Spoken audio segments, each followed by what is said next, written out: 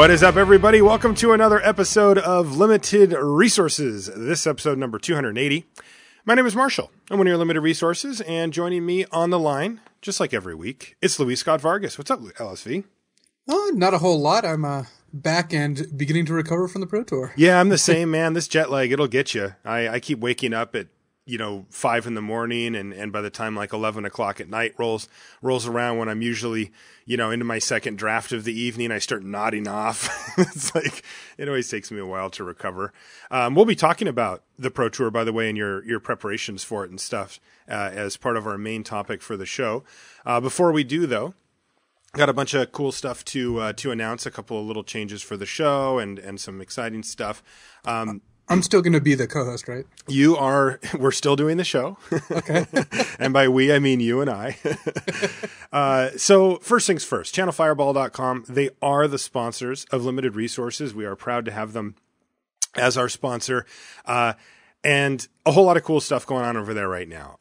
The first one that I wanted to mention, because it's specific to the show, is that the Limited Resource t-shirts are available over on ChannelFireball now. Really exciting. I've actually been working on getting these things done since, well, it's been like 9 months. And I could probably have gotten it done sooner, but it turns out when you're doing it for the first time, there's a whole lot of like sampling and process and stuff that needs to go on to get t-shirts made, but they are finished, and they are in fact in the hands of CFB, and you can go on to channelfireball.com and order them now. One of the things I did with that is I thought it would be, well, look, our listeners are all about value. We know that. And so one of the things that I wanted to do to kind of just up the value a little bit was put in a couple little add-ons to the t-shirt. So I had a bunch of Limited Resources pins made. They're small. They're like the little ones that you put maybe on your bag or, whatever. And also a sticker. So if you order the t-shirt, you're going to get the sticker and the pin included in your order as well. So that's pretty cool. They are $11.99 as well. We wanted to make sure, that as many people could get them as possible. So I'll put a link in the show notes to that as well. It's also on lrcast.com, but I'm excited that those are there. People have been asking for those for quite a while. They've got they're black, and they got the LR logo on the front and the back, and in the inside tag, I had a little custom thing designed so that there's no tag there. So there's no scratchy, little tag. It's just printed on the inside, and there's some fun little stuff in there too. Also going on with Channel Fireball, Grand Prix Vegas. You can find out all the details at grandprixvegas.com, but pretty cool little threshold here, LSV. Yeah, as of a couple hours ago, we actually hit 4,501 people signed up, which officially makes this the biggest Magic tournament in history. And this is a month out. We're a month and a week away from the tournament, and it's already the biggest tournament in history. So insane, yeah, and that's great. I mean, look, this thing could get up to 6, 7, maybe even higher, 1,000 people. And I'm certainly going to be there. I know you are. It's going to be. I'm looking forward to it as potentially like the highlight of the year for Magic. The last GP Vegas is something I'll never forget. It was fantastic. And it was just so insane I walked up on the judge stage, which was in the middle, looking out over the effectively 4 GPs worth of attendance out there. And it was insane. There was also a photographer on site, Craig Gibson. He's a Pro Tour photographer, and, he had to go way up in the rafters to take pictures just to get everything in his camera lenses view. There were so many, and this one has already exceeded that, and it's just going to keep going up. So again, grandprixvegas.com. That's where you want to go. Also, there's some cool like registration rewards going on, Luis. What's going on with that?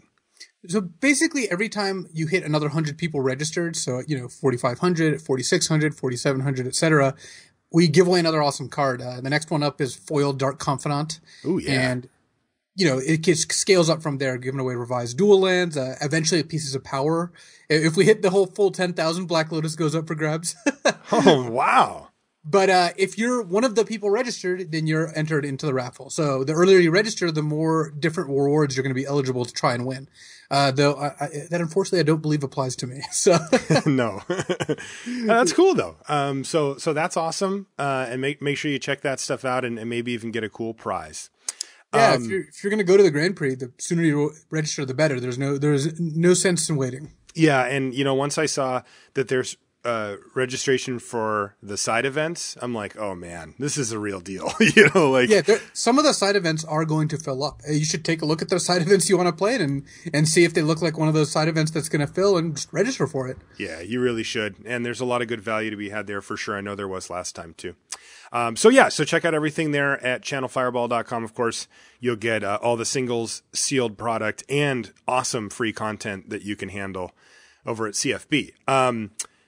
Next on the list, the Patreon. So this is, a way for you to support the show directly if you'd like. If you found value in the podcast, you can sign up. And basically the way it works, it's real simple, is you pick how much you want to give. And when a new show goes up, it takes that much. It can be 50 cents a show. It can be $5 a show. It's whatever you want, whatever you're comfortable with. And it's super easy to set up.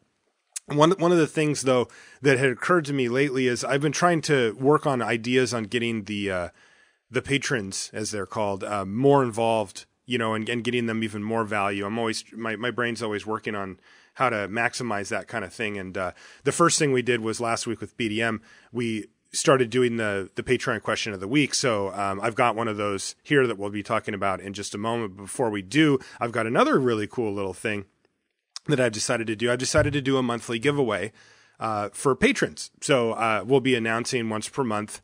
One of the patrons is going to win an LR gift pack, and currently I kind of keep changing it around a little bit, but the one that's going out for this is going to have a limited resources sticker, a pin like the button thing that I talked about earlier, the T-shirt, 2 packages of sleeves, and then one other cool thing that I'm going to do is I'm going to start keeping the rares from our Crack-A-Packs, and the winner of each month is going to get the rares from the previous Crack-A-Packs as well.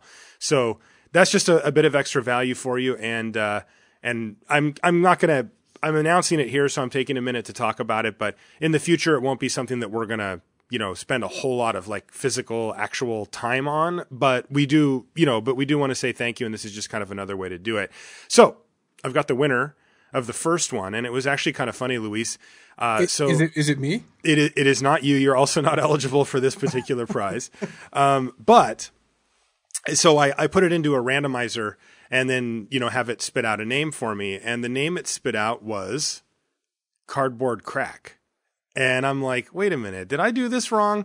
Now, Cardboard Crack, for those of you that don't know, is a really fun and cool webcomic that is about magic. It's a stick figure comic, if you've ever seen those, and it's exclusively about magic, and I love it. Look, it's not like one of those things that like goes super deep and whatever, but like you check it out. The person who makes it puts out a ton of these things. I've got all the books. I've got them sitting right next to me. I love the books. And I just think that Cardboard Crack is fun and light and cool, and I think it's really funny as well. Anyway, it turns out the person who makes Cardboard Crack also is a patron. And so that's why the name got spat out to me here. It wasn't that I copy pasted some, web link or whatever in there. In fact, it was just, that was the name. So Cardboard Crack, congratulations. You are our first winner. What I need though is I need an email to lr@lrcast from you that says your t-shirt size so that I can send this thing off to you, and I'll make sure to get that address done as well. So congratulations to Cardboard Crack, our first winner of the Patreon giveaway. All right, let's get into the show here. The first thing I want to do is the Patreon question of the week, and this one goes kind of deep, Luis, but I thought it was a good one. It was also one. The thing is, like, we're getting a lot of really good questions in there, and it's tough to pick, but I'm really happy that we have so many great choices.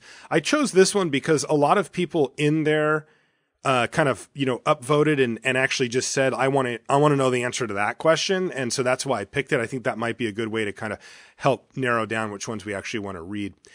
This is from Jason McMullen, who says, can you discuss cheating in competitive play? He says, I'm a longtime casual, and for the last year or so, I've been trying to seriously improve my limited and constructed games. I'm attending my first GP in a couple of months. One of the areas I struggle with is keeping track of my opponent to catch illegal plays. He says, I think I should be watching my opponents very closely between all the sloppy players and the fact that there are actual cheaters running around. How do you handle these things? How much time spent tracking your opponent's play is too much time? So thanks for the question, Jason. And, Luis, you've got way more high level tournament experience than I do. So I want to throw this one to you. How do you manage this? So I guess the first thing that my first line of defense is really just playing my normal game, because honestly, when you're playing a normal game, you should kind of just be keeping track of your opponent's cards in hand. I don't ask every single turn, but I usually have a good sense. I mean, I've been playing a long time. Sometimes I can just, walk into a game in progress and tell someone mulligan just because they're down a card, even without really counting. Mm-hmm. But so you should be paying attention to that. I don't go super deep like this. In the question, actually, some of the notes here, it looks like the person who submitted it says they track both life totals on paper and consider tracking the land drops and card draw effects. Mm-hmm. Do not do this. Do not start tracking extraneous information. I think the people who write down what does the damage and stuff like that, I think that is actually, you're cutting into your actual play skill at that point, because there's so many things going on in a game of Magic that you should not be spending memory and thought on things that don't actually matter. And you can backtrack enough, I think, without taking detailed notes. If you're taking detailed notes, you're just missing something. So okay, so you're not a big advocate for overdoing that part of it, at least. No, certainly not. What I think is going to help you get more comfortable in making sure you're not getting cheated is, first of all, communicate clearly with your opponent. A lot of kind of discrepancies, whether it's cheating or just misunderstandings, happen when both players aren't on the same page. When your opponent thinks a trigger is already resolved and you don't, or when your opponent thinks, that blocks have already been declared, but you're actually thinking before declaring final blocks, like that sort of thing. So the clearer you can make sure everything is going on, the better it's going to be for both players, honestly. And again, this bridges the gap from cheating to just making sure the game is progressing correctly. But a lot of the kind of bad situations happen when you attack and your opponent puts things into creatures in front of theirs, but they're still thinking, and then you play a giant growth, and it's like, well, I wasn't done blocking, and then you start arguing. So make sure things are happening clearly, communicate with your opponent, and just pay attention to what's going on in the game. Honestly, I've been playing the game a long time. I've been playing Pro Tours over 10 years. I don't feel like my opponents have tried to cheat against me very often at all. It's not, it's certainly present. You do have to watch for it, but it's not an endemic thing. It's not like, yeah, 1 out of 3 of my opponents cheat me. I think it's probably less than 1% of my opponents have tried to get away with stuff. It has happened a few times, but I played thousands of matches. So I think you should just concentrate on playing your game. And, when something fishy goes on, maybe you'll be able to tell, but I wouldn't go out of my way to do it, and I wouldn't worry about it so much. I think focusing on getting better, practicing, knowing your deck, knowing the format, and, in case of limited, and just playing the best game you can will go the longest way, because you'll naturally kind of pick up on a lot of what could be going on that is incorrect. Yeah. And yeah, I think if you worry over much about cheating, you're actually just going to cut into your win percentage, especially when your opponent's not cheating, because most of your opponents won't be cheating. And and just because there were a couple high profile disqualifications doesn't mean it just pisses me off so much, because not only are these people stealing from their opponents when they do cheat, they also make people, like this listener, think, man, there's a lot of cheating that goes on. Look at all these people that got disqualified. It's like, no, there really isn't, but it's so loud when it happens. So yeah. It's really so hugely negative for Magic. So if anyone listening is thinking about cheating, please just stop playing Magic. Yeah, no, seriously though, I agree with what you're saying, Luis, that it's not as big of a problem as people think. My advice, to supplement what you said, I agree with everything you said, is don't be afraid to call the judge, right? I think that's one that I think that drum has been beaten sufficiently. I think people generally know if they're going to play in a high-level event that it's okay to call the judge. The thing that I would encourage you to do, though, is to be pretty diligent about it. The thing I think people think of when they think of cheating is stacking the deck, hiding cards, right? These sort of blatant cheating. But the kind of cheating that I would actually be more worried about, just from a bigger picture perspective, are the little things, right? The things that it's very easy to explain away. Like, oh, I just didn't think I played a land. I'll pick it up. Sorry. Or like, they tap all their mana, play a spell, and you're like, hey, wait, you don't have, double white for that card. And they're like, oh, sorry. Yeah, I forgot.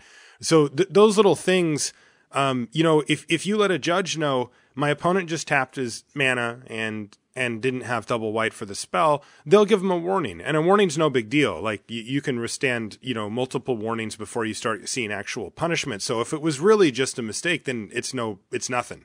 But if it is something that this person's trying to do to multiple opponents, then you calling the judge can help establish a track record for that. And the judges will see a pattern at some point. But if nobody ever does that and just sort of laughs it off like, oh yeah, I've done that before too, then that can, not happen. So I do advocate for being diligent about things like that look really small, but that are actually like, we call that angle shooting in poker. It's not that, a rule is being explicitly, blatantly broken. It's just like going into the gray area where there's some advantage.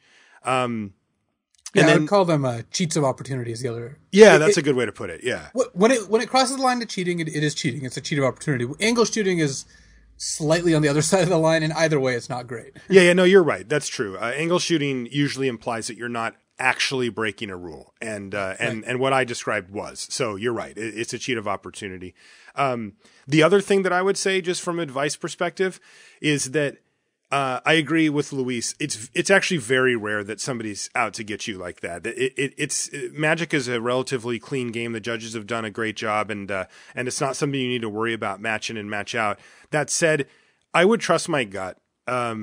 If something just kind of feels weird about what's going on with my opponent and how they're playing, I usually get sort of a spidey sense thing going where I'm just like, something's just a little different here than a normal game of Magic. And then I'll just pay a little bit closer attention then. And that way I'm not just one of these people that sits down and constantly is on the defensive and looking for things, like, oh, you're cheating and doing it. It's just like, I do need to see a little something first. And then I will, pay a little bit more attention to what my opponent's up to specifically. And I think that the advice is to go ahead and follow your gut on that. Just sort of keep your feelers out there. And if something comes back, then go for it. But otherwise, just concentrate on playing the best Magic you can. All right. So thanks again to Jason for the question. And for everybody who submitted one, I'll be putting up another. I'll probably just put it up after I put up this show. And there'll be another thread on the Patreon that you can join if you're a patron. It's for patrons only, and you can submit your questions there. Can I submit a question? What's that? Can I submit a question? No, you cannot. You are not eligible. You want to crack a pack? All we're doing is things I'm not eligible for tonight. That is correct. But you are eligible for crack a pack. You are not eligible to smell this beautiful booster that I just opened. Oh, God, that's good. But you are eligible to help me pick what card we're going to take out of it. Yeah, I'll allow it. It is, all right, first one, Kolagon Aspirant. Kolagon Aspirant is like a lot of the 2-drops in the set. You'll play them, they'll fill out your curve, but you really don't want to be taking them early. Yeah, that's the 2-1 for 1 in a red, and if it gets blocked, it pings the blocker. Yeah. Dromica Dunecaster's next. That's that 1-drop 0-2 in white. And it's the tapper. 1 in a white, tap it to tap a creature without flying. Card hasn't really held up, has it? Well, I mean, when I first saw the card, I thought it was bad, and then I played with the card, and I think it's still bad. So okay, yeah. See, when I first saw it, I thought it was decent, and now I think it's bad. Yeah. I think that the card is more of a sideboard card against a deck with like a bunch of green ground pounders than it is a card I'd ever want in my main deck. Yeah, I think that's exactly where it landed for me as well. I've brought it in against green red decks and felt like it's held its own. I still honestly have never been blown away by the card. I've never been like, wow, this is the place. It's not exactly a silver bullet. It just brings it up to playability. Dutiful Attendant is next. That's the 3-drop in black. And when it dies, you get to get a creature back from your yard. It's a 1-2. I like Dutiful Attendant as a role player in the like exploit decks, but it's one of the weaker ones and not one I want to take early. Yeah, I'm on board for that. Pinion Feast, sideboard card. That's the 4 and a green instant to destroy a creature with flying and bolster 2. You still have this in the sideboard camp, right? I do. I think in sealed you're gonna main deck it a little more often, and yeah, if you're running short on playables, you could main deck it because it is a powerful effect. But it sure is. It is not a card you probably do want in your main deck. No. Mystic Meditation is next. That's the 3 and a blue sorcery, draw 3, and then discard 2 cards unless you discard, the most important type of card for limited creature. As much as I like card draw, this actually is a card that I tend to not play. Me too. I've played it once or twice if you're really, really short of spells and you need it for like a prowess deck of some kind. But in general, this is just not a good card. The rate is just not good. It's just not good enough, yeah. And you know, you've got the uncommon, what's it called, Sight Beyond Sight? Sight Beyond Sight is much better. Yeah, like that's a real one. Yeah.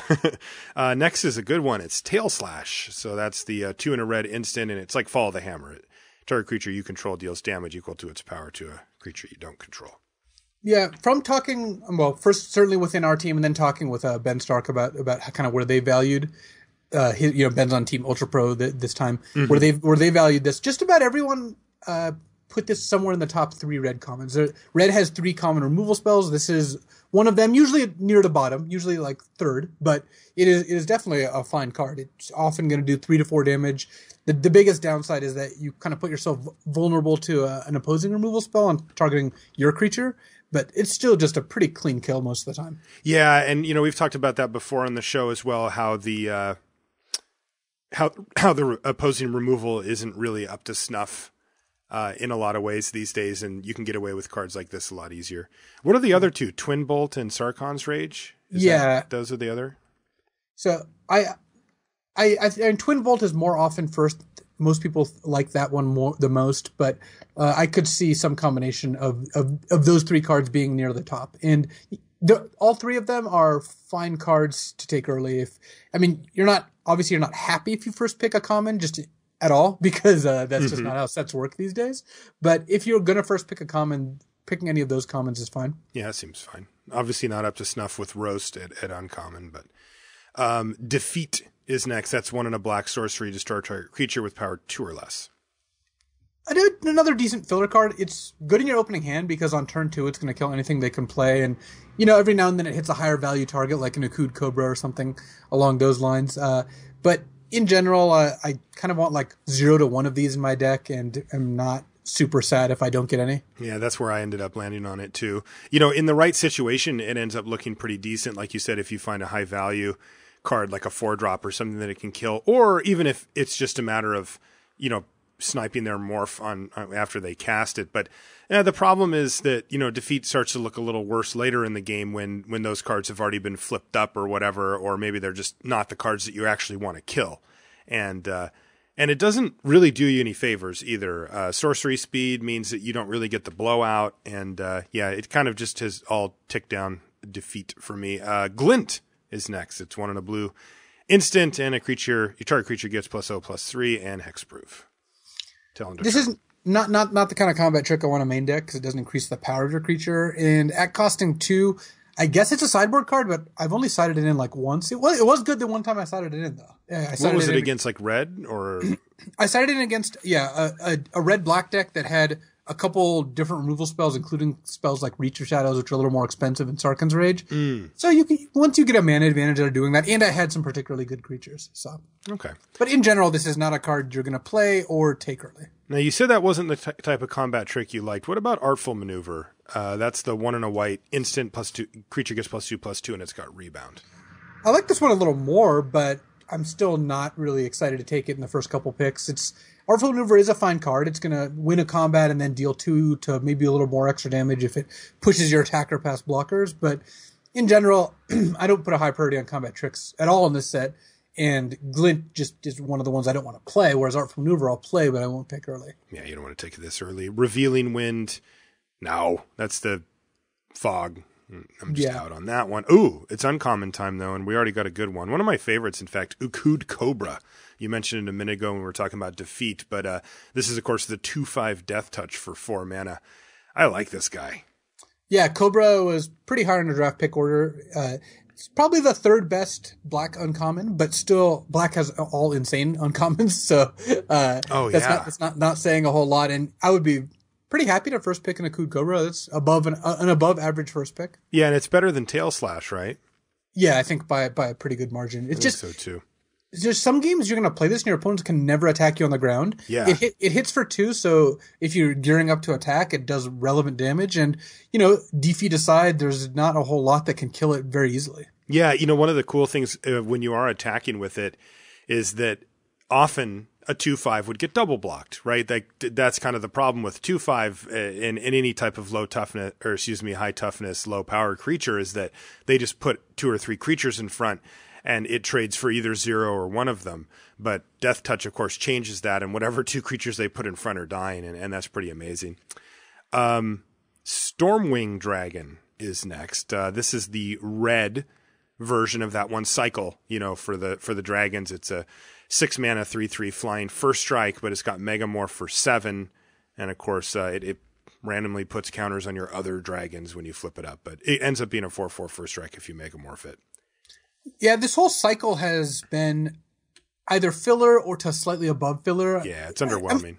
I mean, the low water mark is still pretty decent just because they're all morphs, but only like the blue and the white ones are ones that I'm, slightly happy to have in my deck. The rest I'll certainly play, but I'm not, going to go out of my way for. Yeah. It's just too expensive to unmorph. Yeah, that's it. The 7 mana really kind of broke those. And you're certainly not getting a good rate paying 6 mana for a 3/3 flying first strike. It's not embarrassing, but it's not up to snuff either. Our last uncommon, Encase in Ice. So this is one of those, situational cards that they printed a run of. It's 1 in a blue, flash for an aura, and you can enchant a red or green creature. When this thing enters the battlefield, you tap that creature, and that creature doesn't untap as long as this thing's on it.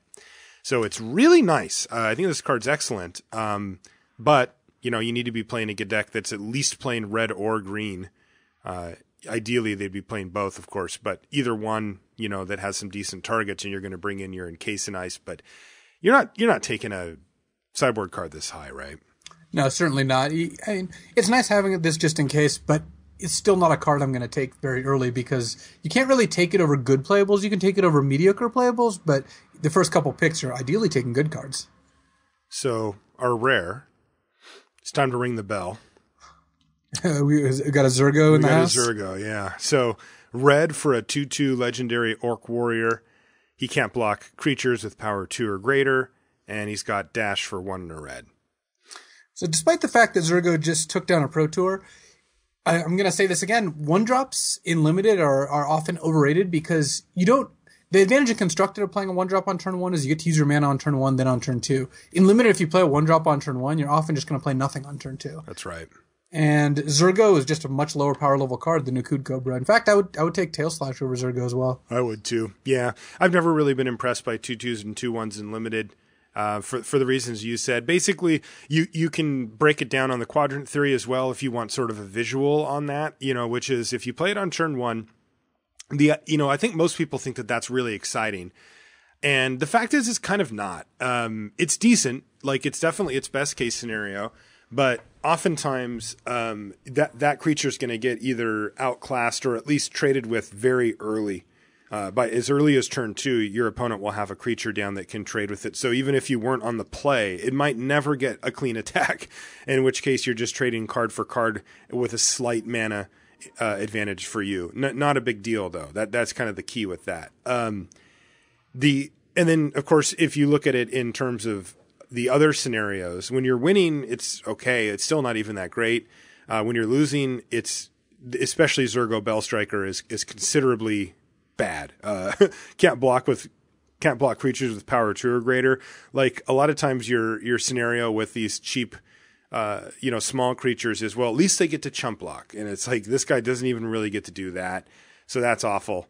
And when you're at parity, a 2/2 ground creature, that can't block a lot of important things certainly doesn't hold up its end of the bargain either. So you can see that it doesn't hold up, both on our, kind of the eye test of just going, these things just don't really work for me. And also if you take your time to actually put it through the paces, it doesn't really hold up either.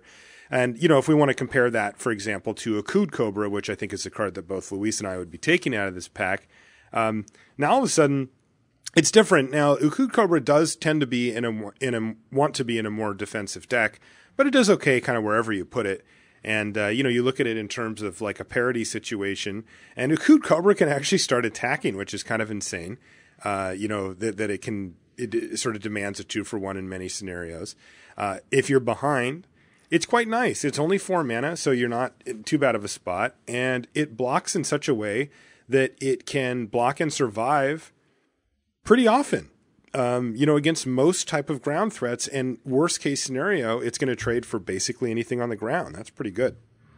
And, if you're ahead, whatever, like, again, ahead is like, as long as it's affects the board or does anything, you're fine having it. And this certainly fills that role. And then in the developing stages, which is where Zergo kind of is supposed to shine, but like we described, kind of doesn't. Ukud Cobra is perfectly fine slotting in at 4, being easy to cast at just single black, and kind of doing its job. So you can see that Ukud Cobra does much better on the quadrant theory than Zergo. Yeah, I think it's hands down the pick here. All right, and I am going to give Zergo to Cardboard Crack when I send the package in that direction. Okay, main topic time, Luis. Yeah, let's do this. Yeah, so the Pro Tour. You and I were both over in Brussels for about a week. You were there a little longer than I, and it was time for Pro Tour Dragons at Tarkir. It was a cool event. Congratulations to our champion. That was Martin Dang from Denmark, and he won, like you mentioned, with Zergo Bellstriker in his constructed deck. But we wanted to talk. I wanted to pick your brain and kind of get you to let us know how testing went. You tested with Team ChannelFireball, and there's a whole lot of information that gets ran through in a relatively short period of time, and I thought it would be fun and informative for the listeners to kind of get your perspective on how testing went, and maybe some of the opinions that you saw and that kind of stuff. Well, a brief overview of my Pro Tour. I went 0-5. It's the worst Pro Tour performance I've ever had. I wasn't going to bring it up. Well, I mean, we're here, right? It's actually hard to do worse than that in general, though I suppose some people managed because they got disqualified. Yes.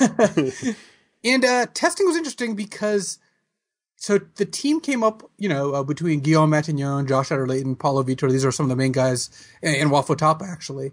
They came up with this Esper deck. This is more of a constructed thing, but that's fine. The Esper deck that they played, the Dragon deck, I think might have been just the best deck in the tournament. Oh, it was so sweet. Yeah, Raptor went 9-1, PV went 8-2, Paul Chiano went 8-2, and I want to add to that, by the way. I am 4-1 in constructed 2-mans with it, so. Well, the deck must be insane. So now you know for sure, yeah. And so that's great. I mean, the fact that they, and I keep saying they because I didn't play the deck, had potentially the best deck in the tournament. I think arguably, definitely, and I'm actually convinced. Of course, the problem is I didn't play it. I played Jeskai tokens just because I like the deck more, and then it ended up being fine. It wasn't great, and I actually lost to the 75 card mirror when I played against Jesse Hampton. So I don't necessarily blame that deck on my performance. The fact that I 0-3 the draft was a little worse. But so testing for constructed went great for those who played that deck, and then testing for limited I actually just don't think went incredibly well. We've definitely had better showings in limited. I mean, I haven't actually added up the whole record yet, but our overall record in limited was not good. And interesting. So I think we're going to be taking some time to look at why that was the case and what we could do to improve that. I don't think we came out with a terrible understanding of the format or anything. I think in general, I did like that. But, I feel like we didn't really get as far ahead as we could have. I think that we did discover a couple things which I think were interesting and I think maybe varied from like conventional knowledge in a good way. But overall, I don't know. Maybe this is partially me personally, but I think if you look at our overall team record, I mean, I told you these insane constructed records, right? None of those guys made top 8. 2 made top 16, but Paul went 2-4 in limited. Josh, even though he went 9-1 in constructed, he went 3-3 in limited. So, and PV went 4-2 in limited. These aren't like, blowing the doors off records. So, right. I think looking at what we did and how we could do it better is definitely part of the whole process. I think everyone, basically anything worth doing, you need to keep reevaluating. But I'd certainly love to talk about kind of where we landed on the format and what we think about it and kind of how I think that'll maybe change going forward. Yeah, I wanted to ask you, going back to the bigger picture before we dive into the Dragons of Tarkir specific stuff, what are your guys' goal? Like, obviously the end goal is to put up the highest win percentage or whatever possible to get as many wins at the Pro Tour as you can. But like taking one step away from that end goal, what is the team's vision for how to accomplish that? Like, is it a matter of trying to have a comprehensive understanding of how the format works as a whole so that I guess you can avoid pitfalls or know what to do when you get in there? Is it just an experience thing? Like, are you just trying to get as many drafts and as much experience under your belt so that when you sit down that you can roll with whatever punches are given you as far as colors and stuff? Like, what would be your ideal scenario going into, a PT, given the fact that you're under pretty serious time constraints? Well, I guess at the base level, you have to figure out if this is like a very, very different than normal limited format. I mean, there have been those in the past, right? You have formats Cons, clearly is like a 3-color format where you have these clans going on. If you look even back a little further, you have formats like Rise of the Eldrazi where it's completely different, where 2-mana 2/2s are almost just straight unplayable in Rise of the Eldrazi, and knowing that sort of thing is important, especially since when you look at something like Scars of Mirrodin that has Infect and Poison. I mean, these are things that are just completely changing how the format works at a fundamental level, and you have to kind of first identify that. Okay, so the big picture stuff. Yeah, those become pretty obvious because first of all, they're usually set themes that are just made clear just when you look at the spoiler and how the set's like marketed even. And then the second is trying to get a sense of kind of what combinations of colors are draftable, and what themes within the set are worth going for versus not. Like Exploit is, for example, a theme which is very much worth going for. Exploit's very clearly very good, and might be blue-black might be the best deck when it comes together. The most granular, the one with like the highest specificity is trying to figure out how good each card is and how they rank. And that obviously takes the longest because first of all, you have to play with all the cards. Right. Some cards you can just read and know that they're insane. Like, you look at Dragonlord Silumgar or Dromoka or any Dragonlord and you're like, wow, this card's insane and limited. But when you look at a card like Conifer Strider or Tail Slash or, Sabertooth Outrider, like, you look at these cards and it takes, some games before you know how good they are. Yeah, especially when you add in things like Megamorphs where like you're factoring in all different types of costs and things, and it's not always obvious at first blush exactly how those play out in a real game. Yeah, exactly. So you basically do, you go top down. You look at like first the overarching themes of the set, see if there's anything weird going on.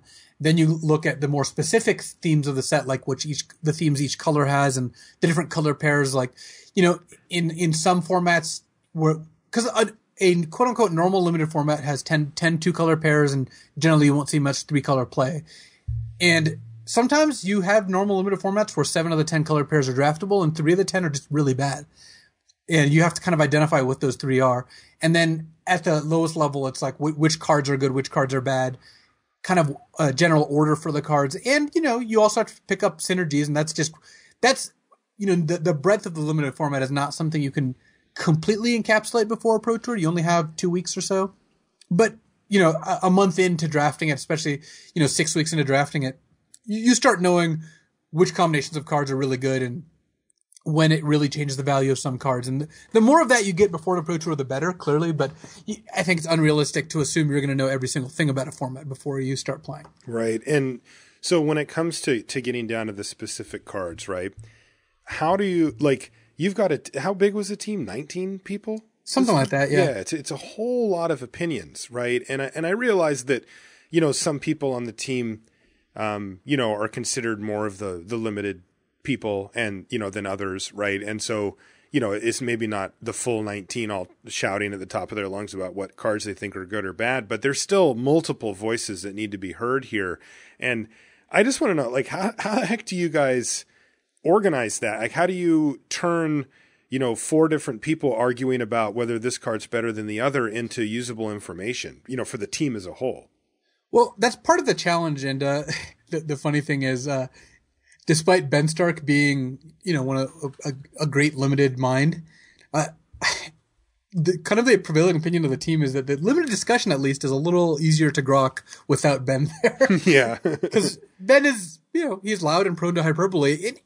And that's how he makes his points, and that's how he argues. And actually, I love Ben, and I love talking with Ben, and I get a lot out of it. But when you're in a room with 19 people, too many Ben Starks, especially Ben and the combination of Ben and Paulo is especially tough. Yeah, that's the 1-2 punch. So dealing with, not having to deal with that makes it a little easier. But yeah, that is one of the challenges is you have 19 people, and granted, it's not really 19 because maybe 6 or 7 people probably don't talk at all, or at least talk very little, just because that's just how different personalities are, and sometimes people don't feel like they need to add something if the point's already been made.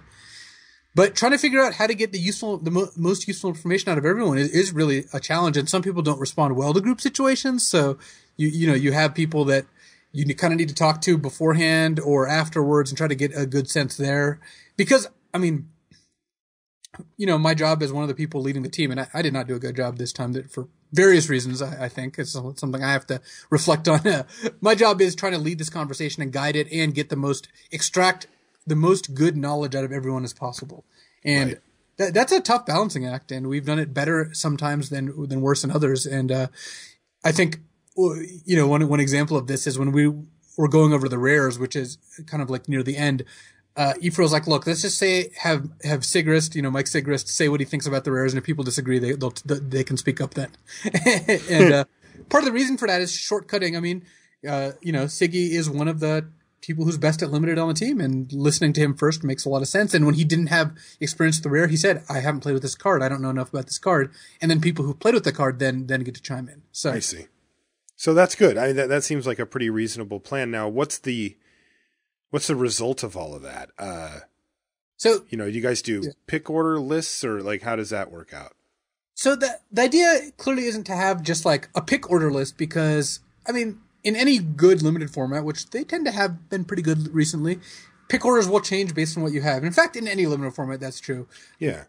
Sometimes a 5-drop is better than a 3-drop, but once you have 2 5-drops, you can't just take a third 5-drop over a 3-drop, even if it's a better card. Right. And clearly when you have cards like that have exploit or formidable or prowess, I mean, you then have to change the order you take cards in. And I think I talk about this every time pick orders come up, but the fact of the matter is pick orders are not that useful once things have started to get going. The idea behind kind of ranking all the cards, and I actually shared with you the document where we kind of kept all this, or our results. Yeah, I'm looking at it now. And the idea behind this document is there's a couple different ideas. The most basic one is you need to know which rares are better than other cards, or which cards you want to first pick, because when you open a rare, odds are that you won't necessarily, especially a mythic, you won't necessarily have played with it directly. And if it's hard to evaluate, like there are some cards, like you brought up Corpse Swift, for example, like that's a card we found to be quite good. And knowing that without having played the card is not the easiest, especially since there's a lot of kind of garbagey enchantments that look like this card. Yeah, totally. So here you have to, this is part of the advantage of being on a team, is you get to piggyback on the people who have played these cards. The second is by grouping cards in these approximate orders, you kind of get a sense of where they rank relatively, which means that even though you're not following a strict pick order, you kind of know where these different groups of cards lie. And that's kind of what the one of the excuse me, main uses of the document is. But the main use of the discussion is not just to come up with this document. This document is just kind of notes from that. Part of a big part of the discussion is trying to figure out what synergies are important, what color pairs are good, what decks you should be drafting, kind of what order the colors are. And like, for example, in this discussion, a lot of the people in the group had a kind of bias against green, for example, because we think that's the worst color. Mm-hmm. And that being the case, even though we might rank some green cards higher, some people are like, I'm not going to take this green card, which we ranked slightly higher than this black card, over the black card, or even much higher, because I don't want to be in green. And that's not universal across the team, certainly, but that's just kind of different people's opinions on the different colors. And you have to try to figure out exactly where you land on what decks you like to draft and what decks you're comfortable drafting. Another thing that comes up in Pro Tour preparation is if you don't have enough time, sometimes you want a shortcut by figuring out what color combinations or what decks that you know back and forth, and just draft one of those decks. I think that overall is a lower win percentage than knowing how to draft everything, but knowing how to draft 3 decks 10 out of 10 and kind of sticking with those versus knowing how to draft every deck like 3 out of 10 is, I mean, clearly it's better to draft those 3 decks. Right. What about when it comes to big picture information, right? Because, it feels like one of the goals that you're trying to come away with here from all of this is getting that big picture snapshot of, like you just mentioned, that you guys felt like green was the worst color. And that's an important thing to know, right? Especially for somebody, because remember, we're talking about a team dynamic here. So let's say that you've got one of the players on your team putting in many hours developing the constructed deck that ends up being kind of the team deck.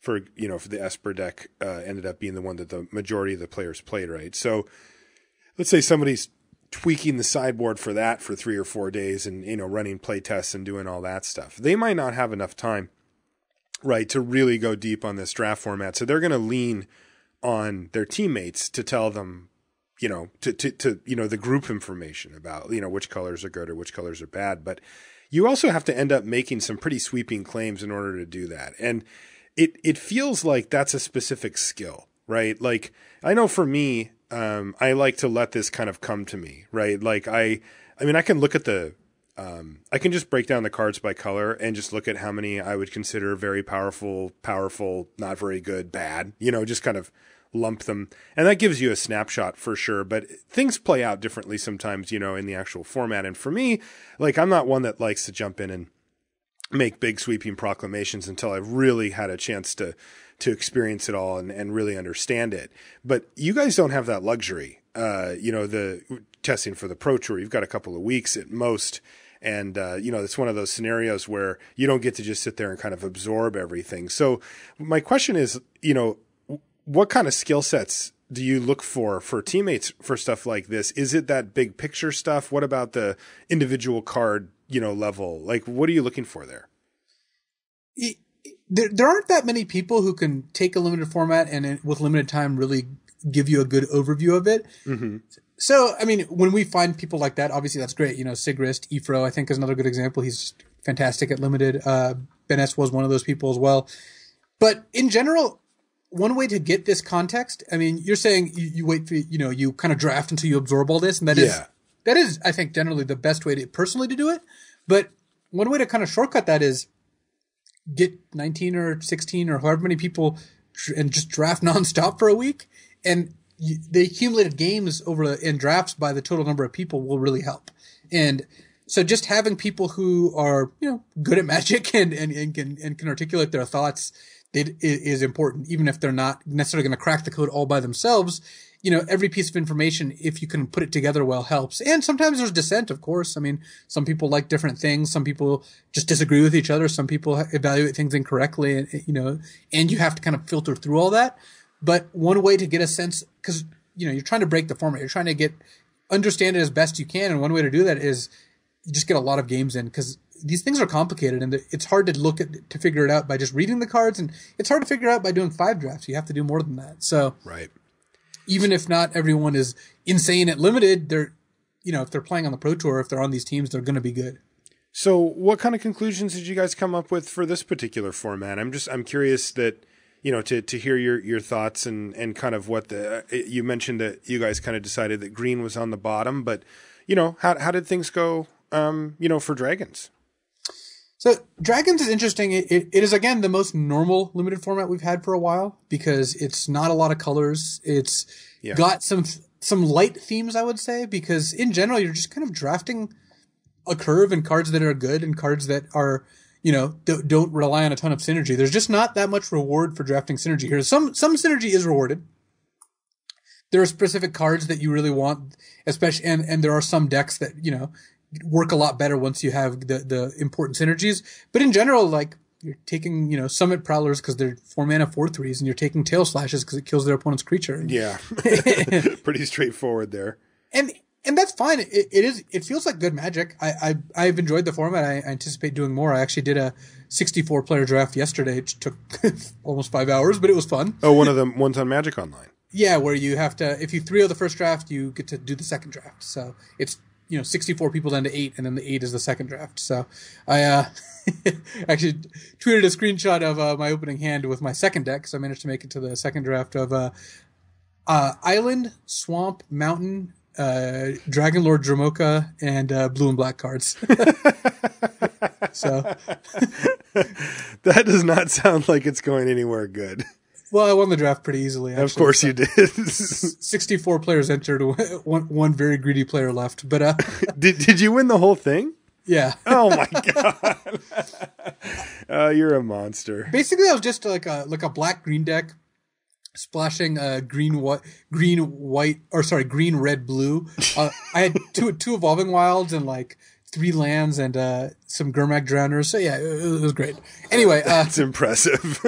So one of our main conclusions coming out of it is that there was nothing that was going on that was too under the surface that was really going to give you a huge edge. It's not like we discovered the spider spawning deck or discovered, like the token shared discovery deck in Rise of the Eldrazi.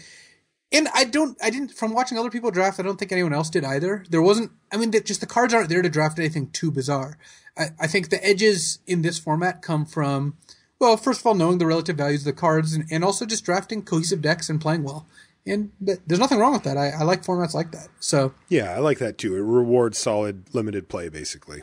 Yeah, I think one of the main things that changed between this and the last couple formats is the impact of rares is a little lessened. The rares in Dragons were less ridiculous than Fate Reforged. I think Fate Reforged is going to be the most ridiculous we've seen for a while, and hopefully that's the case because I wouldn't want to see what happens when you go up from there. Right. And what that means is first of all, you can abandon cards a little easier because you're less likely to have first pick a rare you have to play. And second, and here's something where I messed this up. Well, maybe I messed it up. I'm actually not clear yet. In my first draft, which is you really don't want to be in the same colors as the person to your right, whereas like in Cons, Fate Reforged, maybe that didn't matter as much. But here, sometimes the person to your right opens Citadel Siege and passes it to you, which literally did happen, and I wasn't white. And the person on my left got a 3rd pick Citadel Siege, 4th pick Elite Scale Guard. Holy crap. Yeah. Wow. Well, they didn't put it to great use because they beat me in the O2 bracket. But but that was one of the things is in the previous format, you'd never get, first of all, Fate Reforged was first. So you obviously never get past Citadel Siege. Second of all, when your opponent opened like a Dune Blast, if they were like 2 of those colors, which they often were, if there are 3 colors, they'd just pick up Dune Blast and pick up a couple lands. Yep. Now, when your opponent opens, or when the person passing you opens, Citadel Siege or Palace Siege or what have you, they're gonna have to pass it. If you're like red green, you're not taking a double white card. You just can't play the card, right. And that means that reading what the person to your right is playing is pretty important. In my particular case, I knew white was open, but there still weren't good white cards pack 1, so I could have switched with the hope of this happening, but it didn't seem like it was worth it because I was getting good cards in other colors too. Hindsight is 2020, so I'm not saying I should have because I saw Citadel Siege, but maybe I should have. Maybe the density of good cards in pack 3 is worth it. I don't know. So white is the best color there. It is, and so yeah, not being in the colors of the person to your right is a higher priority now than it was before, and pretty much all the 2-color combinations are at the very least draftable. Some are better than others, like blue-black is quite good. And I think you can be the enemy color combinations to pick up the Fate Reforged cards, like Grim Contest and Harsh Sustenance being the most important.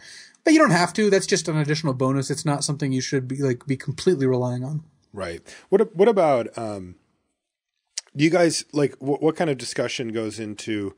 So you mentioned the blue-black deck, for example, and that seems to be kind of the most obviously good deck. People played it early in the format and were like, wow, this is sweet. I'm getting so much value. And there's, a lot of sort of 1-2 punches with cards that are pretty easy to see for experienced limited players. We were talking about it, you and I on the show real early as well. Do you guys have a stance on, okay, well, everybody's going to be trying to draft this, so we should not?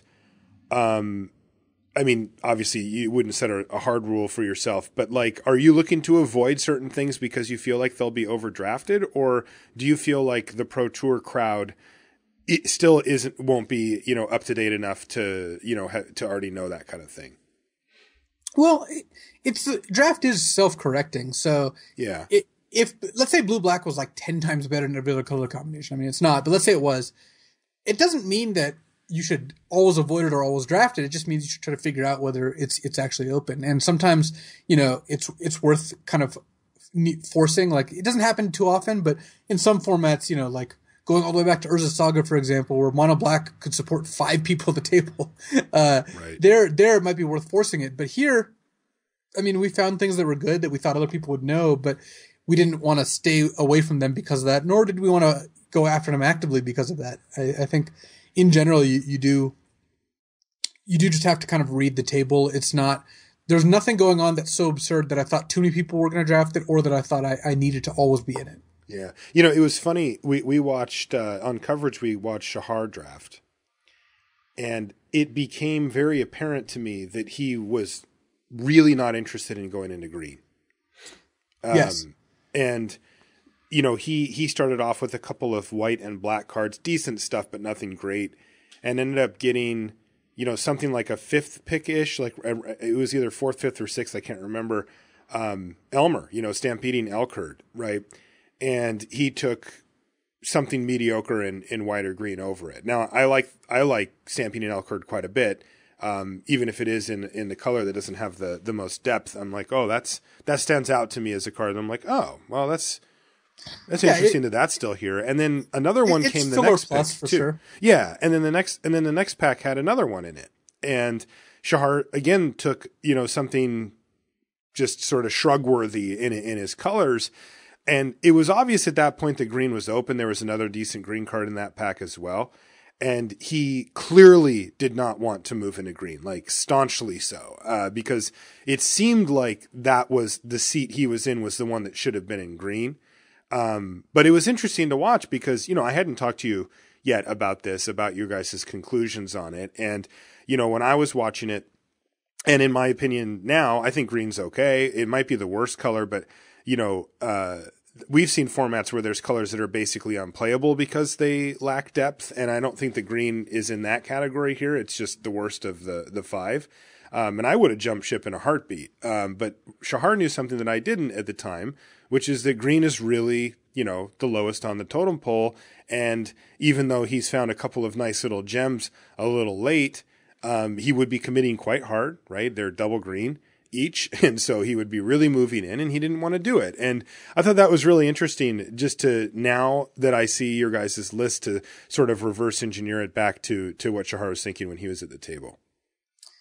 Yeah, without knowing exactly what Shahar was taking, because I haven't seen this draft of his. Yeah. I don't know whether I would have jumped ship or not. I mean, even though I don't like green, I certainly will draft it. It's not like it's undraftable. There's no. Again, this is all just kind of like a range. Like, I think green is the worst color, but I also don't think it's so bad that I'll take, like, you know, a very mediocre card over something like a Stampeding Elkherd or an Airy Bowmasters. I mean, those cards are just quite good. You shouldn't just be deathly afraid of them. So yeah, he might have a slightly higher sense of that, or he might be, you know, in the spot where I won't draft green. I don't think Char's necessarily there, but he might be like, well, it's kind of like there's a hidden modifier where you'll take, you know, a red card that's a 5 out of 10 over a green card that's a 7 out of 10 because you think the red modifier is +3. Right. Team Ultra Pro. Yes. They had some different card evaluations from you guys. Yeah, I got a chance to chat with Ben a little bit. So the Team Ultra Pro has like Ben Stark, Pat Cox, Adrian Sullivan, who top-aided, Sam Black, Justin Cohen, Paul Rietzel, Matt Sperling, Andrew Beckstrom, and Matt Severa, and probably some other people I'm missing. My apologies to them, but those are the people I can recall off the top of my head there. Mm-hmm. And a couple cards that they thought were a lot better. They thought Coat with Venom, the, you know, 1 black for +1, +2, and Death Touch was basically tied with Flatten for the best black common. Oh, baby. Which is way different than we had it. Though, I will say, and I said this when I talked to Ben, on our team I argued for Coat a little higher than most people, but not to the point where I thought it was as good as Flatten. So, man, yeah, I have Coat. I love that card. I think that Coat with Venom is very, very strong. I think you're getting way more than your return for the mana, and it tends to win the fights that it needs to win, but it's not Flatten. Yeah, and their logic is that it's, you know, first of all, it's incredibly mana efficient. Second of all, it leads to just like huge blowouts when your opponent has cards like Epic Confrontation, you know, any fight card, and it can save a creature from a damaging spell, and it just does enough things good enough things well that it's worth being up there. I still am not going to take this card over Flatten or even that near Flatten. But, I mean, clearly it's a good card. So it was interesting listening to them talk about that. And Ben was pretty sure on that. The second one, he was less sure on, but he had to convince his teammates not to be, like, third picking, which was a Coner for Strider. And the 5/1 hexproof. Right. I have more respect for this card than I did. I will admit that. When I first saw the card, we did not give it a very high grade. Yeah. Turns out there are enough ways to bolster it, both literally and figuratively, that it's going to do the job. I still am not going to be taking this super early, but it's a fine card. So how does that work? Did you guys talk after the drafts were done? Is that because I never really quite like I'm around you guys quite a bit, but I don't know what the kind of the code of ethics is as far as revealing information. I know some of the teams take that very, very seriously. Most of the high level teams like you guys and Pantheon and stuff about revealing information that you've learned during playtesting, but after the drafts are done, does the curtain kind of goes up and you guys can chat, or is that something that you feel comfortable chatting with Ben about even before the PT because whatever? We certainly don't chat before the PT. It's a little weird not talking with like Ben or Pat before Pro Tours now, because I always talk with those guys and I've texted with them for years. Yeah. Yeah. But regardless, before the Pro Tour, we pretty much don't talk just because, not only do we not want to give other, betray the confidence of our team, it's also like part of the reason we're on different teams is each team is trying to figure out their own way. And I think, I think it's more interesting when all the teams do that. But yes, once the second draft is done, basically, there's some talk after the first draft. Like Ben looked at my deck after the first draft and, we talked about it and stuff like that. We're not like, trying to preserve state secrets here. But after a second draft, yeah, we certainly give each other a rundown on the format. And there's a couple of reasons for this. One is it's interesting. We want to talk about Magic, and this is a interesting, hard to decipher thing about Magic that we get to talk about. This is one of the most interesting parts about the Pro Tour is figuring out the limited format. The second is that it really does increase our knowledge. It makes us better at doing this thing because we talk with Ben, and let's say we end up disagreeing, like with Coat with Venom. It's still really useful for us to listen to why he thinks it's that good and listen to why their team came to this conclusion. Maybe it's less useful for Ben because Ben doesn't change his mind quite as often, but it is interesting to talk about people with different valuations and think why they come to this valuation, whether you think they're right or wrong. And talking with people who are really good at it is definitely going to help you improve your valuations in the future. Yeah, that's something I actually wrote a column about that. In fact, just about being open-minded about listening to other people's opinions. Though that was with the caveat that you don't have to actually take their advice, right? You don't have to listen to what they say as if it were true or that it's correct. But I've always found that it's better just to listen to what the other person has to say. And then there's usually at least some pieces of truth or knowledge that you might not have had in there. Even if ultimately their conclusion isn't where you end up, that's okay. Like you don't have to listen to every, people are going to give you advice that's bad. They're going to have not considered things that you've considered. That's going to happen and that's okay. But I've found that for my Magic and in life as well, but especially for Magic, is that like I'll listen to almost anybody's opinion on the thing because it actually helps me frame how other people are viewing the format too, which is really important. I mean, look, if you think one deck is really great, but everybody else does too, it doesn't really give you that much information or that much of an edge, because if everybody knows it, then it's public knowledge and you're not really ahead of the curve. But, and listening to what somebody else says can give you an idea of what, the air quotes public knowledge on a situation is, again, even if you happen to disagree with it. So that's pretty cool.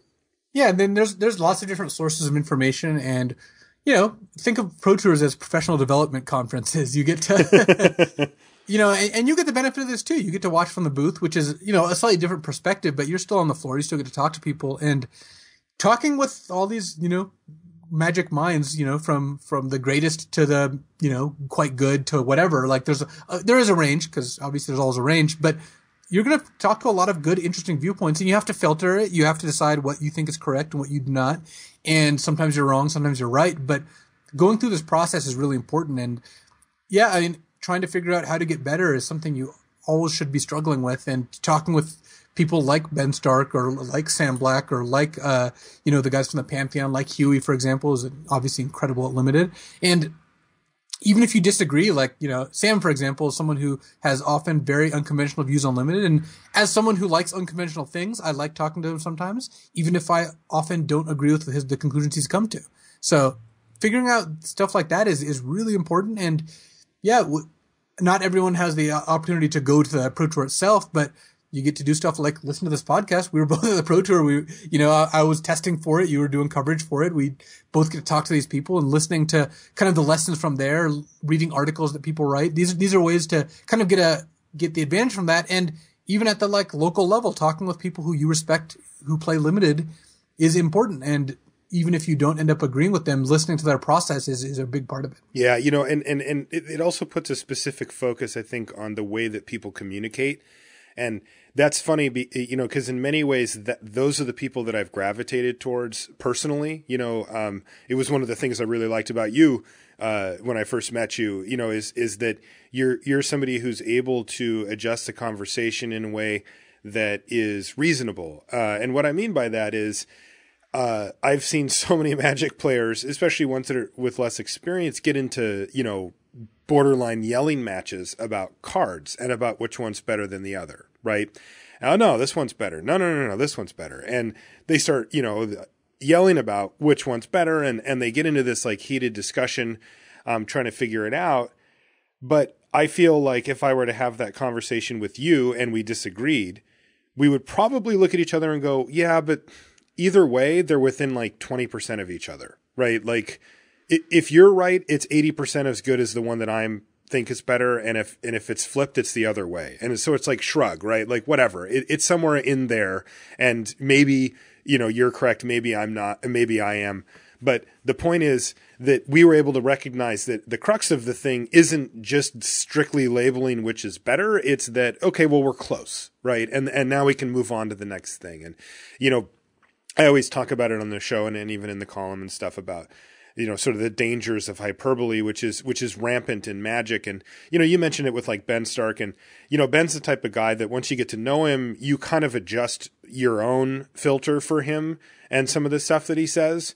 Or I shouldn't say some of the stuff, the way that he says some things. And you're like, well, I know what he means. But for somebody that you don't know, especially if you're trying to get your point across to somebody who you're not really familiar with, on that level, the hyperbole just completely clunks everything up. It just gets in the way in such a massive way where there's no granularity, right? I view things as a scale, everything's on a scale, when we're talking about cards and when we're talking about things relative to each other, where I think that the hyperbolic stuff ends up being very much black and white, on and off switches. It's just like, it's either great or it's terrible. And that is just such a useless way, to look at our game and at cards for it as well. And I think that, it is funny to note the people that I listen to more than the people that I don't, even though some of the people that I don't, they're probably really good. They probably have reasonable things to say. They just aren't very good at presenting them, and that's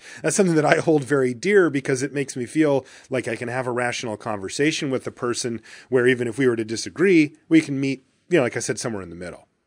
I think next time we get in an argument, I'm going to start yelling. You're just going to go off? Yeah. All right. I'm in for that. I'm curious. I want to see what that's like. I don't think I've ever seen you yell at anybody. Yeah, it's been a while. Yeah, you're not much of a yeller. All right, man. Why don't we wrap this thing up? Any closing thoughts on the on testing or the PT or the format or anything? No, I'm interested in exploring where the format goes from here. It doesn't seem like there's super incredibly complicated secrets to decipher, but getting those edges by learning the format is definitely going to happen. I mean, yeah. I think as the listeners, as we draft, the world at large drafts for the next month or 2 months or 3 months and gets better and better, I think, other emerging truths will happen, and I'm sure there's tons more to talk about, because, we've started to look at like the overall picture of the format and kind of, we have a sense of what cards are good and what cards aren't, but trying to figure out like dialing in our knowledge and making it much more, kind of complete is a process that's still going to keep happening. Yeah, for sure. Before we do take off, I've got a couple of little update and story things I wanted to tell before we take off. The first one is the modern rotisserie draft. We talked about this on the show a little bit. I talked about it with BDM as well. And we did our matches, and it's done. I put my matches up on the blog and also on the YouTube channel if you haven't checked it out, by the way, Limited Resources does have a YouTube channel. I put all the episodes of the show up there. It's also where you can find the visual set reviews, where I put the card names or the pictures of the cards as we talk about them. That's, by the way, another thing that's brought to you by effectively the Patreon, that, has allowed me to free up that time to make sure I can do it, because it's quite time consuming, but they end up pretty cool to be able to just like look at the cards as they go through. And anyway, I put up the modern rotisserie thing. And why did you sigh when I said that? Oh, nothing. Anyway, messaging me all day. Hey, dude, you see I won the modern rotisserie? I did not do anything of the sort. I got like 3 emails, 2 text messages, and a couple Twitter direct messages. Why do I put up with this? I won it. Spoiler alert. But if you want to watch the matches, which is really what I wanted to talk about, because they ended up being quite interesting, because what would happen is, after my match was finished, I would watch the others because it was just in spectator mode on Magic Online.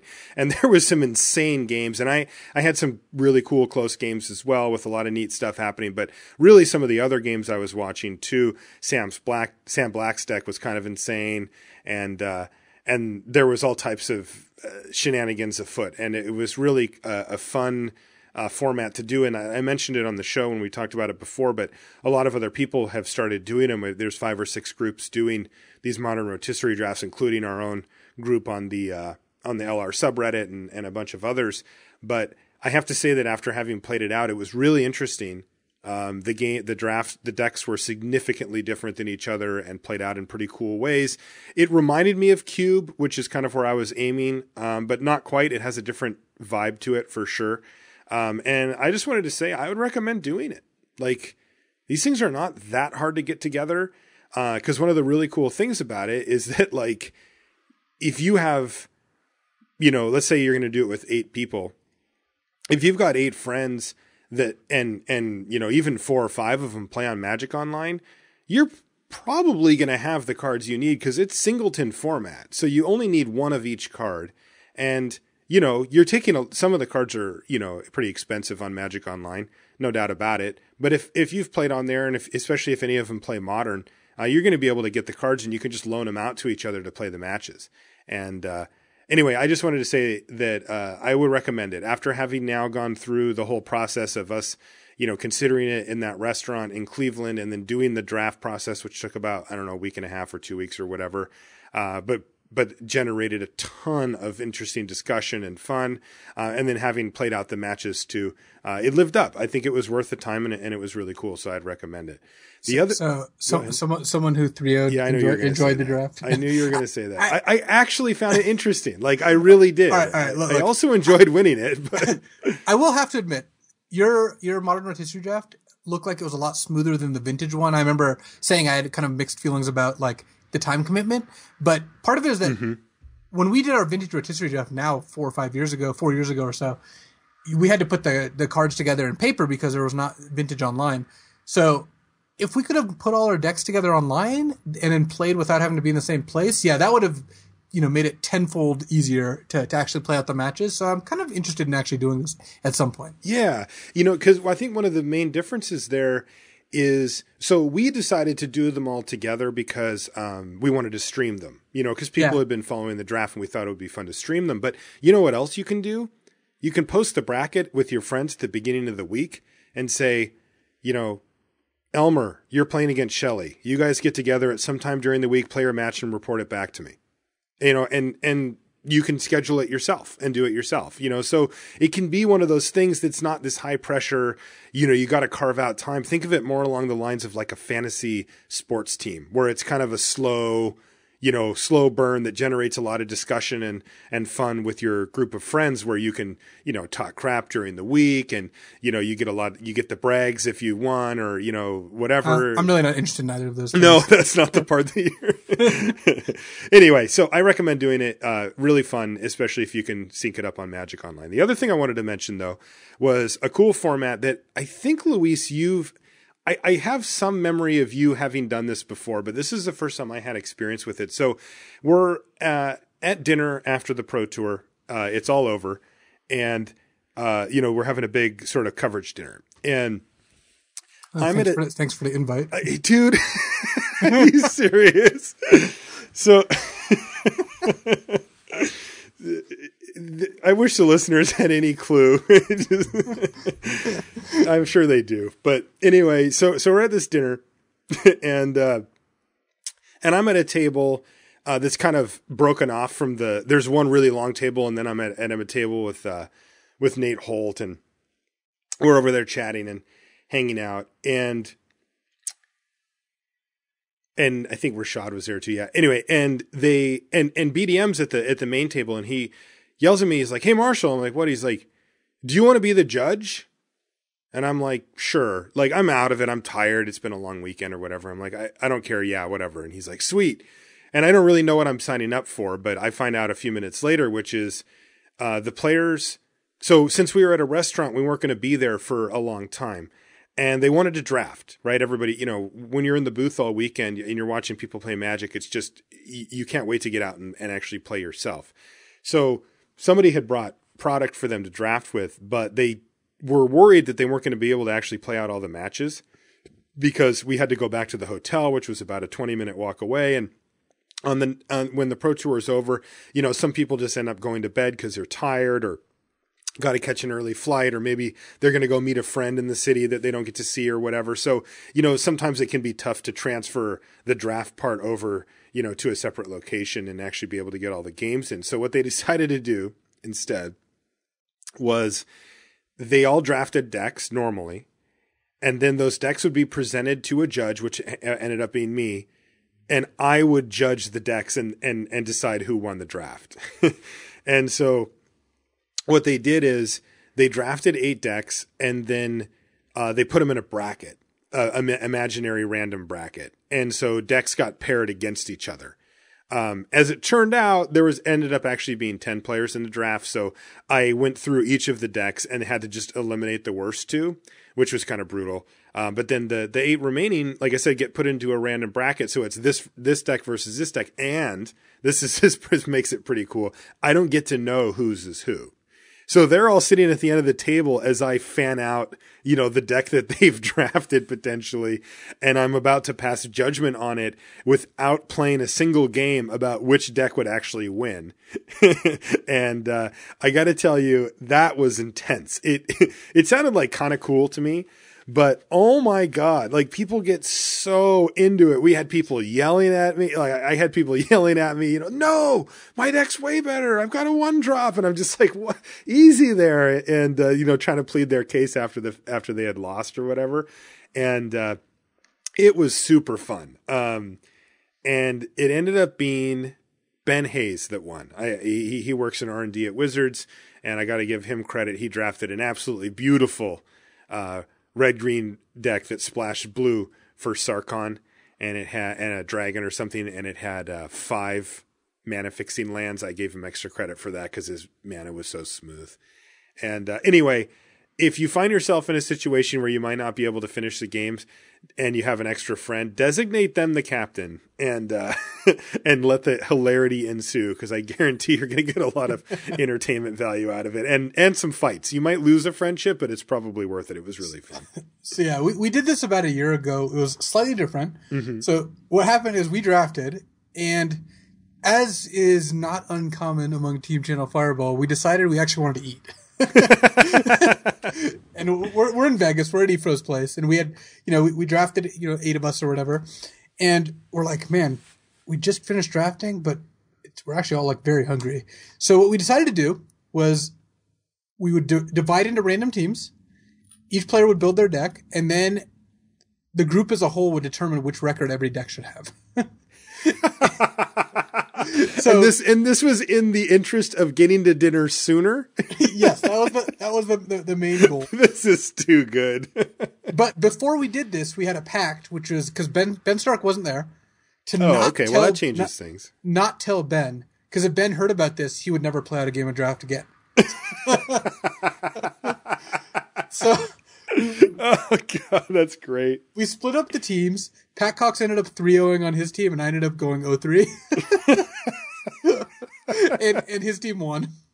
Oh, that's amazing. And we finished the draft fairly quickly. Yeah, so it actually worked. Yeah, the funny part was they knew I was the judge, and multiple of them drafted to appease me. Like they tried to draft the deck that they thought I would like, and it was funny because some of it worked. Some of them committed really hard, like BDM. He drafted a blue-white deck that had mystical teachings. That's what it's called, right? Skywise teachings, right, of course. So he had Skywise teachings, and he was trying to go off. He had like 3 or 4 student of Ojutai, and I got to look at the sideboard too, and he had like some really good cards in the sideboard that were on color, like Ojutai Interceptor and a couple of cards like that he was playing like Refocus over because he wanted to be able to trigger all of his stuff and stay committed to his cause. He also first picked what's the 1-drop white that picks up counters when you play non-creature, Mystic Lore, Living Mystery. Living Lore. What is it? Living Lore? Oh, you're talking about Myth Realized. Myth Realized. Yeah. And so he had that, and he was trying to go off with that, and like Blake drafted Blake Rasmussen. He runs the website. He's the editor for Daily MTG. He drafted an insane Impact Tremors deck where he had 3 of those, and I ended up counting. He had 12 dash creatures, including Kolagon in the deck. He went real deep. And interestingly, these 2 decks ended up meeting in the semifinals. And this was Rashad and I kind of were the ones who were, each taking a deck and kind of presenting the case for it. And Rashad just barely talked me into BDM's deck winning. But I was actually on Blake's deck winning, but it was really close. So we had to make a decision and said that Blake's deck won. And Blake flipped out. He was very unhappy with the ruling, and they ended up playing the decks a little later, and BDM won 2-1, but it was pretty close as well. And anyway, if you're bored and you want to fight with your friends, this is a good way to do it. So in conclusion, remember, Limited Resources is brought to you by ChannelFireball.com every week. You can check out GrandPrixVegas.com if you're planning on attending that event, which you definitely should be if it's within a flight for you. And also, of course, you can check out all the normal great stuff on Channel Fireball, including articles and videos from some of the best players in the world, and great prices and a big selection on all of the singles and sealed product that you could ever need for your drafts, or maybe to fill out that standard deck or your commander deck or whatever it is that you have. That's going to do it for this week. If you want to find us on Twitter, I am Marshall_LR and Luis is LSV. Very easy to do. Again, you can shoot us an email at lr@lrcast.com if you want to find us there. And I mentioned in the show notes, I'll have a link to the t-shirts, the LR t-shirts that are available on CFB now. And also I'll put up a link to the Modern Rotisserie draft that we did. Just in case you hadn't seen it, you can use that spreadsheet for your own draft. You can just erase the names and the picks and just use it as a template to do your own. That way it'll save you a little bit of time, and get 7 of your other friends together and do a little drafting. All right, guys, thanks for hanging out. We'll talk to you next week. So for my sign off tonight, I actually kind of wanted to launch a somewhat new segment, and that would be story time. Ooh, I love story time. It's what you we have all good stories too. Telling random stories, and given that like I said, I've been playing Magic for a long time, I've run into a number of fairly unique situations, and this seems as good a platform as any to talk about them. So let's just get right into it. So the first story actually happened in Kyoto. This was at Pro Tour Kyoto 2006. Paul Chan and I, as in a tradition that continues to this very day, both didn't make day 2. And we played in a 2-headed giant tournament where the first prize is Kobe beef. It was a Kobe beef dinner. So somehow you guys ended up there. Yeah, that I can see that. Yeah, I mean, playing for food obviously is our best. Right. Our best thing. Anyway, this story Yes, this story actually doesn't come from our match, but this happened in the tournament. So it's 2-headed giant, which means a game loss is a match loss because the each round is only one game. Mm-hmm. So what happened is one of the teams there played a Riftwing Cloudskate face down as a morph. So what Riftwing Cloudskate is, it's a 2/2, and then when it comes into play, it returns any permanent to the owner's hand. and it has suspend, so you can pay 2 mana and suspend it for 3 turns, then it comes in. Well, the set had just come out, and I guess the person who had it played it as a morph. They thought it cost three to morph and 2 to flip up. So they morphed it, and then like a few turns later, they're like, all right, unmorph my Riftwind Cloudscape, bounce your permanent. And the opponent's like, well, that's not what that card does. So they call the judge. Oh, no. And the judges come in, they discuss, and they're like, well, normally this would be a game loss, but if we give you a game loss, that's just giving you a match loss. We don't really want to do that. So the result was the Riftwind Cloudscape got returned to its owner's hand, and that team lost 10 life. What? That was the penalty that was assessed. That's incredible. So it was it was like, well, this isn't a game loss, but it's going to be a game disadvantage. You know, that's funny because don't you start at 30 life? No, that's something else. Or do you? You do. So that's actually a third of a match, right? Like if you do the math, yeah. If a game is a third of a match, then 10 life and you're only playing one game is a third of a match. Math checks out. Yeah. So the kicker is that the person whose hand it got returned to then had to discard because they had 8 cards in hand and discarded a card with madness and paid the madness cost to play the card. No way. So let's just say shenanigans happened. Is a debacle. Yeah. That's amazing. I'm sure the opponents weren't very happy about that sequence. Yeah, it was pretty absurd. So also in a bit of good news, Paul and I actually ended up winning the tournament and enjoying our Kobe beef. God, I was just going to ask. Did it come packaged or was it like a meal or? No, it was a meal. It was at a local restaurant. Oh, cool. There were reservations for the next day for the team that won. So that's super cool, actually. Yeah, it was awesome. It was even more awesome because we knocked Martin Yuza's team out of top 4 contention when we were already locked. But just dream crushed them. Well, only one team got the Kobe beef, and they were one of the better teams. Oh yeah, you did what you had to do for the beef. Yeah, exactly. So the second story I actually wrote about in an article recently, but it's just too good not to reiterate it. And this happened at U.S. Nationals in 2010. And so one player is playing Jund, and was kind of mana screwed, stuck on 3 lands after mulliganing. Actually, mulligan, I think, to 5. And their opponent was playing a red-blue, like, Howling Mind deck with a bunch of spells in it. And the Jund player had 2 Obstinate Baloths in hand and decided, you know what, I need to get these out, but I can't cast them. I only have 3 mana. I'm going to cast Mind Rot on myself. Yeah. Target player discards 2 cards. Well, that doesn't work. When you Mind Rot yourself and you discard Obstinate Baloth, it just goes to your graveyard. Yeah. It's not a combo. It's not a madness card. Your opponent has to do it. Yeah, it says specifically on it. Yes, if a spell or ability controlled by your opponent. Right. So, but here, the opponent's thinking, and put yourself in the opponent's shoes. Right. My opponent just cast Mind Rot. They targeted themselves. They have 4 cards in hand. The opponent thinks, like, how can this make sense? What is happening? And they came to a conclusion, which I actually think was very reasonable, which was that the Jund player had 2 Vengevines in hand. Was going to discard both Vengevines. The next turn was going to play like a Bloodbraid Elf and get back both Vengevines. So Vengevine, of course, is a 4/3 that if you play 2 creatures, it comes into play from the graveyard and has haste. Yeah. So the red-blue opponent decides, I have a way to foil this plan. I'm going to cast Twin Cast, copy target spell, copy the Mind Rot, make the opponent discard their entire hand, and then they won't be able to get back the Vengevines.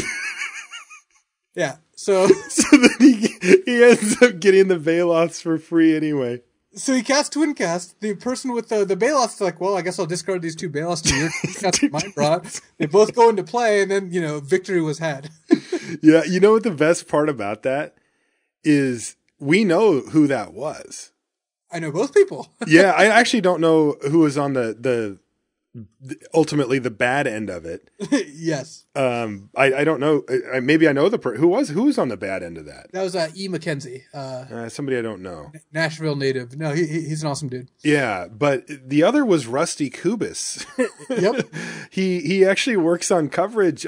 You'll sometimes see him in the feature match area at Grand Prix. He was one of the people that helped Rashad start GG's Live, Rashad's company, back before streaming was really a thing for Magic, and Rashad was streaming, local events and PTQs. Eventually, he ended up getting synced up with Star City and then eventually Wizards of the Coast. And now, Rashad's still doing that stuff. But Rusty was he's from Chicago also, and a friend of Rashad's, and was one of the people that really helped him get that off the ground.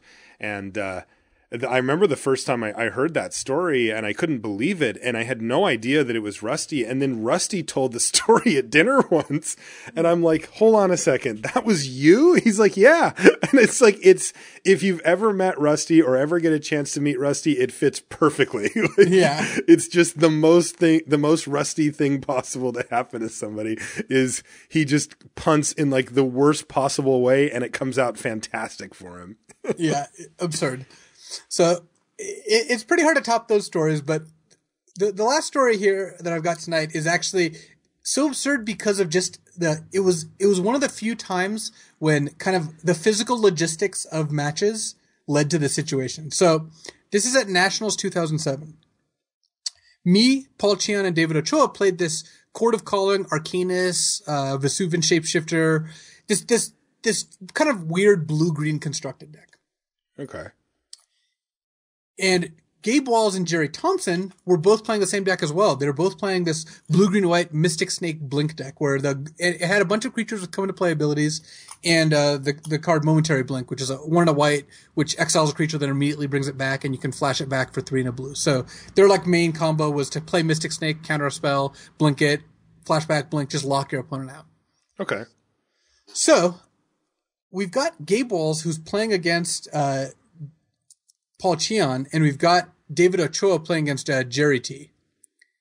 And they're next to each other, and both players, so we've got 2 75-card mirror matches. And both players are sitting next to each other where, Webb and Paul are sitting next to each other, and Gabe and Jerry are sitting next to each other. So, actually, sorry, it was Jerry against Paul and Gabe against Webb. But, okay. So what happens is, they play their match, and both game ones finish at about the same time. And now Jerry built the deck. Gabe doesn't really know how to sideboard. So as Jerry's sideboarding, Gabe's just watching Jerry sideboard. What? Like, oh, I see. He's just sitting next to him, and perfectly illegal to do that. Yeah. You're allowed to look at the matches next to you. So they're sitting there sideboarding. Gabe doesn't really know how to sideboard, so he watches Jerry sideboard. The funniest part, though, is when Webb's still sideboarding, he's shuffling his deck, and next to him, Jerry suspends Ancestral Visions. Oh, no. And so Webb immediately takes his deck back and goes and sides in Rich Sweeper, which hoses suspend cards. No way! Yeah. Since Jerry's match started a little sooner, Webb's just like, I guess I should probably side in differently. Oh, that's insane. So you've got 2 exact mirrors going on, and players in both matches are kind of looking at the other match. Actually, what the funny part is, I think Paul and Jerry are basically unaware of this.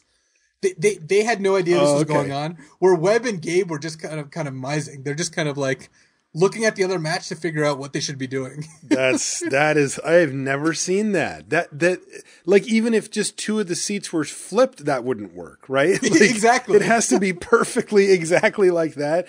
And you need to have all the same cards. Like if it was like the same archetype but a little bit of a different build, a lot of that goes out the window too. That's insane. Yeah, the whole thing was just absurd. And it was just because they were seated next to each other in this manner, and that was just kind of how it was. And Gabe got a sideboarding primer, and Webb got to adjust his sideboard plan after seeing what Jerry did. That's fantastic. Yeah. But to hear him tell it, he kind of like had the deck on the table, but Gabe was still shuffling, and as soon as Jerry suspended Ancestral, Webb just kind of reaches forward and pulls the deck back. That's great. So that'll be our story time for today. And this won't be every sign off, but every couple sign offs, I'll probably bust out some stories since I've started compiling them all in a document because I've got a lot of them. And that will do it for tonight.